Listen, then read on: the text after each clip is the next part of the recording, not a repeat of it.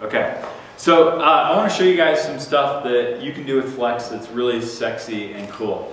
So the first thing is Tour de Flex. It's a Flex app, of course, running in Air on the desktop. And it's actually on those DVDs that were in those books that you gave you, so you guys can install this and check it out. But it allows you to see, all right, what are some of the cool components that we have in Flex, you know, buttons. That's not very cool. But you know, you can see how to access data. You can see some of the cloud APIs. So this one's kind of cool. Twitter. You know, I can go log into Twitter. This is using a Flex API to, if I can remember my password, to log into Twitter and go fetch some of the latest tweets of my friends. And you can just copy and paste this code into a Flex project and then be up and running, connecting to Twitter and your Flex app. So a lot of cool stuff in Tour de Flex to explore on cool things that you can do. My personal favorite is this one. So this one is the physics form. And you know, we talked about design with Joe. Where's Joe? Joe, where'd you go? Joe, we talked about design. I personally feel this is one of my favorite designed little pieces of an application here. So we want to give the user some feedback if they type in their password wrong. And this is where the physics form comes in handy. So if I type in my username and password wrong and I hit log in, we give the user some feedback, but then we really So definitely, I want to see that in all of your apps. Alright, so that's cool. Alright, so I want to show you a couple other cool things you can do with Flex. So this one is using the new 3D APIs in Flash 10. So we have this little cloth, we can drag it around and fling it all around, and that's cool. That's just using an image as like the cloth image. But we can also put video on that cloth. I've got to turn up my volume because there's actually something playing. So we can actually like drag this cloth around while it's playing the video. And so that's kind of fun, you know, we can play with it and spin it around. Anyways, that's cool. Okay, so that's one cool thing you can do. The anthropology desktop application. So this is an application prototype created for anthropology to show what could shopping be like for anthropology.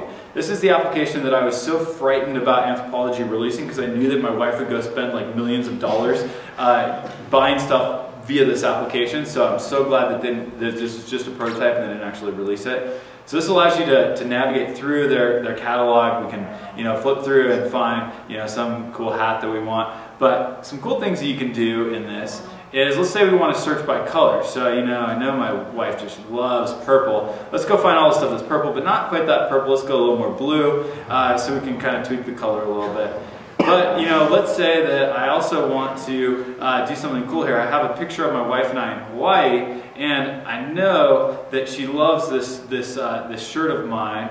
So I'm going to actually go take this Hawaii picture, drag it into the anthropology app. There's a little bug there. But I know she loves this terribly ugly shirt of mine. So I'm going to actually go pick that color on my shirt, and it's actually going to find things that will match that ugly shirt of mine.